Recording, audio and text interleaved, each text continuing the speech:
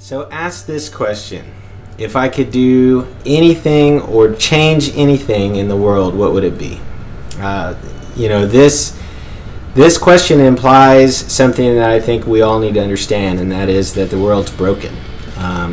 If it wasn't for the brokenness of our world, that question wouldn't exist. And so I think if I were to change anything, and I can't change the one thing I would like to change, only God can do that, and that's change man's heart.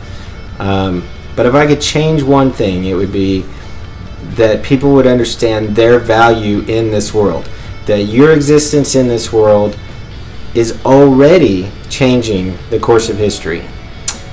God is giving you a special place in this world, and it changes everything. You are here for His glory and His glory alone, and that makes you special because He's created you for a purpose.